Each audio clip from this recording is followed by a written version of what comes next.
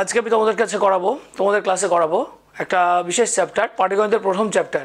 পাটিগণিতের প্রথম চ্যাপ্টার হলো অনুপাত সমানুপাত, যেটা বুঝতে গেলে অবশ্যই তোমাকে একটু ডিপলি বুঝতে হবে, একদম ক্লিয়ারলি। 4টে চ্যাপ্টার, এই চ্যাপ্টারটা আমি শেষ করব 4টে পার্টে, আর এর সঙ্গে সঙ্গে থাকছে লসাগু অসাগু, এবং পাটিগণিতের পুরো চ্যাপ্টারটা কমপ্লিট করব। আজকে 12টার মতো অঙ্ক আছে, দেখে নাও কেমন লাগে। যদি ভালো লাগে অবশ্যই কমেন্ট করো যে কেমন লাগলো। তো শুরু করা যাক আজকের অঙ্ক, অনুপাত সমানুপাত। থিওরি আমি বোঝাচ্ছি না, কারণ থিওরি বোঝাতে গেলে ক্লাস লাগবে, শুধু জাস্ট ম্যাথগুলো আমি সলিউশন করে দেখাচ্ছি। দেখো প্রথম অঙ্ক আজকে এসছে। এই সমস্ত অঙ্ক পরীক্ষা একটা করে থাকেই। এই যে অঙ্কগুলো আজকে করাচ্ছি, এর থেকে এক্সামে একটা তুমি কমন পাবে, এটা কনফার্ম যে একটা কমন তুমি পাচ্ছ। প্রথমে দেখো প্রথম অঙ্ক, a/b ইকুয়াল টু দেওয়া আছে 3:2 আর b/c ইকুয়াল টু 3:4। তাহলে a/c কত? এই ধরনের অঙ্কগুলো করতে গেলে কখনো a/b/c বার করতে যেও না, কারণ সেটা গেলে একটু টাইম লেগে যাবে। কিন্তু যদি এরকম করো, a/b মানে কি? a/b মানে হচ্ছে a/b, আর b/c মানে হচ্ছে b/c, তাই না? তাহলে এই দুটোকে যদি আমি গুণ করে দিই, দেখো b কেটে যাবে, থাকবে কত? a আর c পড়ে থাকবে। তাহলে এদের অনুপাতটাও গুণ করব, সেটা কি হবে? 3/2 ইন্টু 3/4। তাহলে দেখো উত্তর কত চলে আসে? 9:8। কাটাকাটি কিছুই যাবে না, 3 3 9, 4 2 8। তাহলে হচ্ছে তোমার উত্তর 9:8। উত্তর হয়ে যাবে ডি এরটা, ঠিক আছে? এখানে কাটাকাটি কিছুই নেই, কাটাকাটি করার কিছু নেই, একদম সিম্পলভাবে বুঝবে। কারণ a/b/c বার করতে গেলে তোমাকে আবার উল্টো এন প্রসেস বা ম্যাট্রিক্স প্রসেস ইউজ করতে হবে। এইসব যখন দেখবে যে প্রথমেরটা লাস্টেরটা দেওয়া আছে, সেক্ষেত্রে ডাইরেক্ট অনুপাতগুলো গুণ করে দেবে, তাহলে উত্তর চলে আসবে। নেক্সট অঙ্ক, পারলে সবাই করো, যারা পারো তার অঙ্কটা করে ফেলো। অঙ্কটা আছে কি? W1:W2 equal to 2:3, W1:W3 equal to 1:2। কী আছে লিখে নিই। W1:W2 ইকুয়াল টু দেওয়া আছে 2:3, আর W1:W3 ইকুয়াল টু 1:2 দেওয়া আছে। এখানে একটা জিনিস খেয়াল করে দেখো, কী জিনিস? W2:W3 চেয়েছে, W1:W3 চাইনি। তুমি যদি ডাইরেক্ট গুণ করে দাও তাহলে কিন্তু উত্তর ভুল আসবে। W2:W3 চার মানে কি? প্রথমে W2কে রাখবো, লাস্টে W3কে রাখবো। তাহলে এই যে W1:W2 ইকুয়াল টু 2:3 করা আছে, এটাকে আমি কি লিখতে পারি? এটাকে আমি লিখে নিতে পারি, উল্টে লিখে নিতে পারি, W2:W1 ইকুয়াল টু কী লেখা যায় দেখো? 3:2। W1:W2 2:3 ছিল, W2 উল্টো করে দিলাম, 3:2 হয়ে গেল। এইবার দেখো W1:W3 কি আছে? 1:2 আছে। তাহলে কি দেখো, W1টা এখানে 2 দিয়ে শেষ হয়েছে, কিন্তু W1 এখানে 1 দিয়ে শেষ হয়েছে। এটাকে আমি কি লিখতে পারি? 1:2 যা 2:4 তাই। ক্লিয়ার তো? 1:2 যা 2:4 তাই। তাহলে এখানে দেখো W1 এখানেও 2, এখানেও 2, এখানেও 2। তাহলে যদি আমি লিখি, এরকম লিখি যে W2:W1:W3 ইকুয়াল টু 3:2:4, কারণ কি 2 2 ইকুয়াল হয়ে গেছে। এবার আমাকে ডাইরেক্ট বের করতে হবে W2:W3, W2:W3 হয়ে যাবে তোমার 3:4। এছাড়াও তুমি যদি এদিকে গুণ করে দিতে, W2:W1 into W1 into W3 যদি গুণ করতে, তাও W2:W3 আসতো। এবার যেভাবে যেটা সুবিধা হয়, উত্তর হয়ে যাবে 3:4। তারপরের প্রসেস, অঙ্কটা দেখো ভালো করে। A/B equal to 3:4, B/C equal to 4:7 হয়, তাহলে ওটার মান কত? এই অঙ্কটার এইটা যেটা দেওয়া আছে, এর মানটা যদি বার করতে চাও, তাহলে অবশ্যই A/B/C আগে বের করতে হবে। তাহলে A/B/C আগে কীভাবে বার করে দেখে নাও। A/B ইকুয়াল টু দেওয়া আছে 3:4, তাহলে কী লিখতে পারি এটাকে আমি? A/B ইকুয়াল টু হচ্ছে 3:4, আর B/C ইকুয়াল টু হচ্ছে 4:7। এখানে উল্টো গুণ করারও দরকার নেই, আবার তোমার ম্যাট্রিক্স প্রসেস ইউজ করার দরকার নেই। কারণ কি? কারণ হচ্ছে এখানে দেখো B শেষ হয়েছে 4 দিয়ে, এখানে B শুরু হচ্ছে 4 দিয়ে। তাহলে আমি কি লিখতে পারি? A/B/C ইকুয়াল টু 3:4:7 ডাইরেক্ট লিখে দিতে পারি। কোশ্চেন কি আছে? A + B + C/C। তাহলে A plus B plus C by C, এটা আমার কোশ্চেন। তাহলে উত্তরটা আমি করে ফেলি। এবার প্রত্যেকটা মান বসিয়ে দাও। এ এর মান 3, বি এর মান 4, সি এর মান হচ্ছে 7। A equal to 3, B equal to 4, C equal to হচ্ছে 7 বাই সি মানে বাই 7। তাহলে 14/7 ইকুয়াল টু 2 হচ্ছে অ্যান্সার। তাহলে উত্তর হয়ে যাবে বি। ঠিক আছে অঙ্ক? নেক্সট, এগুলো হচ্ছে একদম বেসিক অঙ্ক, ঠিক আছে? তারপরটা কোশ্চেন দেখবে, বারবার বলছি পরীক্ষায় ভালো করে কোশ্চেন দেখবে, কোশ্চেনটা ভালো করে পড়ে বোঝার চেষ্টা করবে, তারপর অঙ্ক করবে, শিওর হবে। তারপরটা দেখো, A এর 60% ইকুয়াল টু বি এর যদি 3/4 হয়, তাহলে বলছে কি a is two B equal to কত, যে পারবে করে ফেলো। a 60% ইকুয়াল টু b এর 3/4। এই সমস্ত অঙ্ক হলে চিন্তা করার কোনো দরকার নেই, সবসময় চাইবে ফ্র্যাকশনটাকে ভগ্নাংশে পরিণত করতে, বা সরি ফ্র্যাকশনটাকে পার্সেন্টেজে পরিণত করতে, বা যদি পার্সেন্টেজ থাকে সেটাকে ফ্র্যাকশন নিতে, যা করবে একই সঙ্গে করবে, দুই রকমের জিনিস।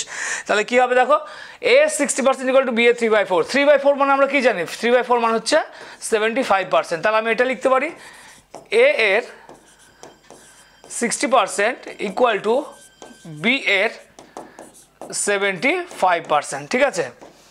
এবার দেখো কী কাটতে পারি, পার্সেন্টেজ উঠে গেল, 15 4 60, 15 5 হচ্ছে 75। তাহলে কি আলটিমেট যেটা আসে 4a ইকুয়াল টু হচ্ছে 5b। তাহলে a by b equal to 5/4, বা এটাকে লিখতে পারি আমি 5:4। তাহলে উত্তর কোথায় গেল, উত্তর হচ্ছে ডি। তারপর উত্তর চলে আসি কোশ্চেন। দেখো এই অঙ্কটা, যদি a 1/x is two 1/y equals to 1/z equal to 2:3:5 হয়, তাহলে x y z কত। এখানে উল্টো দেওয়া আছে তাই না, এটাকে আমি যদি সোজা করিনি এগুলো সব উল্টে যাবে, যদি আমি x থেকে সোজা করিনি সংখ্যাগুলো সব উল্টে যাবে। তাহলে কীরকম হয় লিখতে পারি direct, x is two y is two z equal to 1/2 is two 1/3 is two 1/5। এর নিয়ম হচ্ছে হর বা ডিনোমিনেটর যা আছে এদের এলসিএম করে গুণ করে দেওয়া। কিন্তু এটা যদি না করতে চাও তাহলে আরেকবার প্রসেস ইউজ করো, সেটা কি, ইকুয়াল টু লিখবে। প্রথমে যদি আমি এক্স এর ভ্যালু বার করতে চাই, প্রথমটাকে ঢেকে রেখে বাকি দুটো গুণ করো, কত পাওয়া যায় 15 ইজ টু, দ্বিতীয়টা বার করবো, দ্বিতীয়টা ঢেকে রেখে বাকি দুটোকে বার করো, কত পাওয়া যায় 10, লাস্টেরটা 5কে বাকি রেখে 6, তাহলে উত্তর হয়ে যাবে 15:10:6। তাহলে উত্তর হচ্ছে আমার B এরটা। Next 2a equal to 3b equal to 4c যদি হয়, তাহলে a is two b is two c কত। দেখো এই ধরনের অঙ্ক যখনই পাবে একটা জিনিস মনে রাখবে যে a b c এর নিচে সবসময় একটা ডিনোমিনেটর যেটা সেটা সবসময় একটা পূর্ণ সংখ্যা রাখার চেষ্টা করবে, তাহলে সেটাই তোমার উত্তর হবে। কী দেওয়া আছে, 2a equal to 3b equal to 4c। অঙ্কটা আবার লিখছি আমি এখানে, 2a equal to 3b equal to হচ্ছে 4c।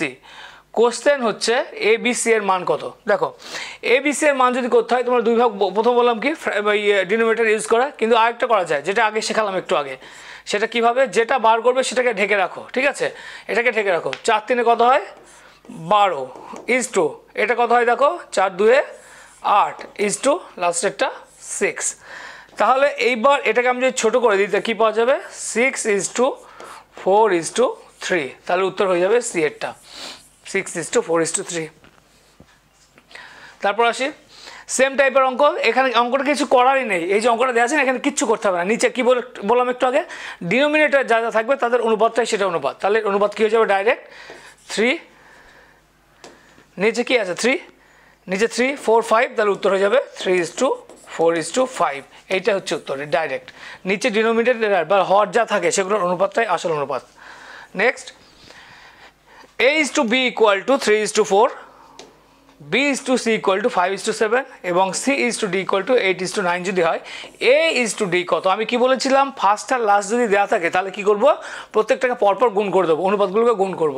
কি কি আছে, প্রথমেরটা 3:4 মানে কি লিখবো আমি এটাকে 3/4 into b is to c 5:7, তার মানে কি লিখবো 5/7 into c is to d মানে 8:9 8/9। কাটাকাটি জায়গা একটু দেখে নাও ছোট্ট করে, 3 3 কাটলো আর 4 2 কাটলো, তাহলে উত্তর হয়ে যাবে 10:21। দেখে নাও অপশানে কোথায় 10:21 আছে, সি হচ্ছে উত্তর, এটা ডাইরেক্ট। নেক্সট এই দেখো এই অঙ্ক পরীক্ষায় আসে, হ্যাঁ এটা পরীক্ষায় আসে এবং এসেছে অনেকবার, ভালো করে দেখে নাও অঙ্কটা। a is to b দেওয়া আছে কত 1/2:3/8, b is to c equal to 1/3:1/9, c is to d equal to এটা। তাহলে কোশ্চেন হচ্ছে a is to b is to c is to d কত, ঠিক আছে কোশ্চেন এটা। প্রথমে কী করবো, এই যে অনুপাতগুলোকে দেওয়া আছে না এই অনুপাতগুলোকে আমি শর্ট মানে পূর্ণ সংখ্যায় করবো, আগে তোমাদেরকে দেখে নিই কটা, তাহলে তোমাদের সুবিধা হবে বুঝতে। a is to b equal to কত 1/2:3/8। যদি আমি এটাকে পূর্ণ সংখ্যায় করতে চাই, এখনই কাটাকাটি না করে আগে গুণ করে দিই, এখানে কাটাকাটি করলে অসুবিধা, আগে গুণ করি, কোনাকুনি গুণ করবো। দেখো কোনাকুনি গুণ কীরকম, 8টা উপরে যাবে 2টা এখানে চলে আসবে, তাহলে উত্তর কী হয়ে যাবে 8:6, ছোটো করলে কি আসে 4:3। একইভাবে কী করবো, b is to c কে নিয়ে আসবো, বি ইজ টু সি কী আছে দেখো 1/3 ইজ টু 5/9 দেখো এখানেও করবো কি উল্টো দিকে ক্রস করে দেবো 9 এখানে 3 এখানে 9 ইজ টু 15 ছোটো করলে 3 ইজ টু 5 ঠিক আছে। আর কি আছে C is two D, C is two D কী লেখা যায় 5/6 ইজ টু 3/4 এটাও তাই করবো কি লেখা যায় 20 ইজ টু 18 ছোটো করলে 10 ইজ টু 9 দেখো আমার অনুপাত কিন্তু সব চলে এসছে আর কিন্তু কিচ্ছু নেই আর সব ইজি অঙ্কটা। এইবার দেখো মজার জিনিস দেখো আমি উল্টো এন বা ম্যাট্রিক্স কিচ্ছু ইউজ করবো না এখানে কীভাবে করবো দেখো এখানে বি শেষ হচ্ছে দেখো বিটা শেষ হচ্ছে কী দিয়ে 3 দিয়ে এখানে বি শুরু হয়েছে 3 দিয়ে যেটা দিয়ে শেষ হয় যেটা দিয়ে শুরু হয় সেটাই কিন্তু পরপর জুড়ে যায় সমানে সমান হয় একটু বুঝিয়ে সময় রাখবে অনুপাতের ক্ষেত্রে সম্পর্ক সমানে সমানে হয় না উঁচু না নিচু তাহলে হয় কি ব্যাপারটা সঙ্গে সঙ্গে জুড়ে দেওয়া যায় রিলেশনটাকে ঠিক আছে। তাহলে কী হবে এটাকে তাহলে a is to b is to c আমি ডাইরেক্ট লিখতে পারি কি লিখবো 4 is to 3 is to 5 4 is to 3 is to 5 এবার একটা জিনিস খেয়াল করে দেখো সি ইজ টু ডি কী আছে 10 ইজ টু 9 এই 10 মানে সিটা সি এখানে শুরু হয়েছে কী দিয়ে 10 দিয়ে কিন্তু সি এখানে শুরু হয়েছে কী দিয়ে 5 দিয়ে তাহলে এই 5টাকে আমি 10 করে নেবো আমার সুবিধা হবে না তাহলে এটাকে আমি কী লিখতে পারি ডবল করে নেবো প্রত্যেকটাকে পুরো সিস্টেমটাকে 2 দিয়ে গুণ করবো কী আসবে 8 ইজ টু 6 ইজ টু 10 এইবার দেখো সি এর 10 শুরু হয়েছে 10 দিয়ে শেষ হয়েছে 10 দিয়ে তাহলে এবার আমার আবার জুড়তে পারি সম্পর্ক তাহলে কী হবে ডাইরেক্ট আমি a is two B is two C is two D লিখে দেবো 8 is to 6 is to এই দেখো 10 is to লাস্টে কথা আছে 9 দেখো উত্তর কোথায় আছে 8 6 10 9 8 6 10 9 এই হচ্ছে উত্তর বি ঠিক আছে। নেক্সট যদি x plus Y is two x minus Y equal to 4 is to 1 হয় তাহলে ওটার ভ্যালু কত এই ধরনের অঙ্ক করতে গেলে কখনো কোনো গুণ বজ্র গুণ করার দরকার নেই কোনো মানে ভুলভাল কিছু করবে না আমি যেটা করছি সেটা করার চেষ্টা করো আমি এখানে যোগভাগ প্রক্রিয়া ইউজ করবো কীরকম x plus Y by x minus Y equal to হচ্ছে 4/1 তাহলে এক্স বাই ওয়াই কী হবে একবার এটা যোগ করবো যোগ করলে আসবে কত 5 একবার এটা বিয়োগ করবো বিয়োগ করলে আসবে হচ্ছে 3 এইবার এর ভ্যালুগুলো এখানে বসিয়ে দাও ভ্যালুগুলো কি আছে এক্স স্কোয়ার যোগ Y square by x square minus Y square x square মানে কত 5 স্কোয়ার মানে 25 যোগ 3 স্কোয়ার মানে কত 9 নিচে 25 মাইনাস 9 তার মানে 36 বাই হচ্ছে কত আসে 36 নাকি 34 সরি 34 বাই হচ্ছে 16 নাকি 16 তো হ্যাঁ 16 তাহলে 17/8 ডি হচ্ছে উত্তর। নেক্সট চলে আসি সেম টাইপের অঙ্ক এখানেও দেখো আমি ভুল করেও এখানে ও গুণ টুন করে মানে যেরকম আমরা সমাধান করি সেই প্রসেস ইউজ করবো না এখানে ইউজ করবো কোনটা যোগভাগ প্রক্রিয়া আর তাই যদি করি তাহলে অঙ্কের খাতায় আমরা পরীক্ষায় কীভাবে করবো যখন ওটা দেখবো ডাইরেক্ট আমি কী লিখবো 3a by 5b equal to এটা একবার যোগ করবো 6 একবার বিয়োগ করব 2 বা 3/2 ঠিক আছে 3/2 যখনই হয়ে গেল দেখো 3 এখান থেকে কেটে যাচ্ছে আর কিন্তু কিছু কাটছে না 2 জায়গায় থাকলো তাহলে a by b equal to 5টা কোথায় হবে এখানে চলে যাবে 5টা এখানে চলে যাবে তাহলে a by b equal to 5/2 তাহলে উত্তর কোথায় হয়ে যাবে অ্যান্সার হচ্ছে ডি দেখো মুহূর্তের মধ্যে অঙ্ক কমপ্লিট এর চেয়ে ছোটো অঙ্ক আর হতেই পারে না কোথাও এইরকমই করে করবে এটা কোনো রকম কিন্তু ট্রিক্স নেই অঙ্কের কোনো রকম শর্ট ট্রিক্স হয় না শর্ট ট্রিক্স ইউজ করা মানেই হচ্ছে সে পরীক্ষার হলে গিয়ে ফেসে যাবে বারবার বলছি শর্ট ট্রিক্স ইউজ করার ধারেও যাবে না সবসময় চেষ্টা করবে কনসেপ্ট ইউজ করতে কনসেপ্টটা মাথায় ঢুকিয়ে নেবে যে কেন হচ্ছে কী কারণে হচ্ছে কনসেপ্ট যদি ক্লিয়ার থাকে ম্যাথে তোমার উপর দিকে কেউ যেতে পারবে না বলে রাখলাম। Next a 30% equal to b এর 0.25 ইকুয়াল টু যদি c এর 1/5 হয় তাহলে a is to b is to c কত প্রথমে বলেছিলাম যদি পার্সেন্টেজ থাকে তো পার্সেন্টেজে ফ্র্যাকশন থাকলে ফ্র্যাকশনে তো সব পার্সেন্টেজে করে নিই আমি এগুলোকে a 30% এ তো পার্সেন্টেজ করাই আছে দেখো এ তো পার্সেন্টেজ করাই আছে তাহলে আমি এটা কী লিখতে পারি ডাইরেক্ট লিখতে পারি এবার a এর 30% ইকুয়াল টু b এর 0.25 মানে ইজি জানো সবাই 25% b এর 25% ইকুয়াল টু সি এর 1/5 ফ্র্যাকশন 1/5 ইকুয়াল টু হচ্ছে 20% তাহলে কি লিখতে পারি সি এর 20%। এইবার আমার কাজ হবে প্রত্যেকটা থেকে কমন যে জিনিসটা সরিয়ে দেবো পার্সেন্টেজ চলে গেল আর কি কাটবে 5 দিয়ে কাটবে 5 6 5 5 5 4 তাহলে আলটিমেট কী পেলাম 6a equal to 5b equal to হচ্ছে 4c। তাহলে কি করব, a is two b is two c। এ করবো তাহলে এটাকে ঢাকা দেবো, 5 4 কত হয় 20, বি আনবো, বিটাকে ঢাকা দেবো 4 6 24, সি আনবো, সিটাকে ঢাকা দেবো 30। ছোট করে দাও, 10 12 15, তাহলে অ্যান্সার হয়ে যাবে 10 ইজ টু 12 ইজ টু 15। এই হচ্ছে তোমার উত্তর। চতুর্থ সমানুপাত ভেরি ইম্পর্টেন্ট অঙ্ক। একটা হচ্ছে চতুর্থ সমানুপাত দিতে পারে, একটা হচ্ছে মধ্য সমানুপাত দিতে পারে। চতুর্থ সমানুপাতের ক্ষেত্রে কি আছে, x by Y equal to Y by Z এরকম চলতে থাকে, হ্যাঁ, এ by B equal to C by D এরকম থাকে চতুর্থ সমানুপাত।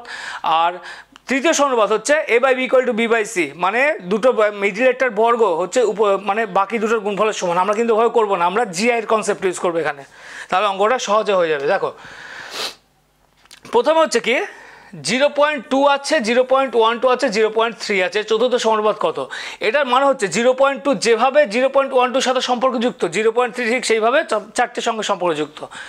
0.2 কীভাবে আসলো, 0.2 সঙ্গে যদি আমি 6 গুণ করে দিই তাহলে দেখো 0.12 চলে আসে, তাই না?